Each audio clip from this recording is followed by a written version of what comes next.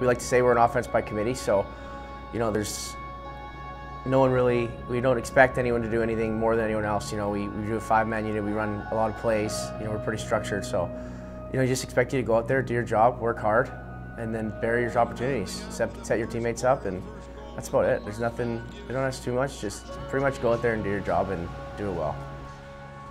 We want to be one of the hardest working offenses, which I think we are. We move around a lot, and you can tell by our second halves, we really tire out defenses because we're running around so much, and that benefits us. Second halves, we can close out games where some teams they get tired, where I think we're getting better. I don't think there's any slowing down in sight if you ask any guy on this team, so that's pretty special.